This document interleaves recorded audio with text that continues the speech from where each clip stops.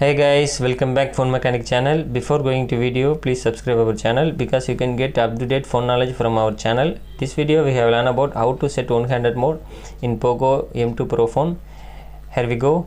First of all, open setting and go to additional setting.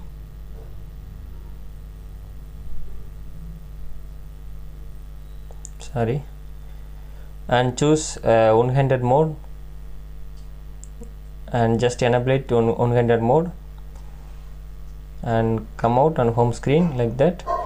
Sweep left to right or right to left, you can get a one-handed mode like that.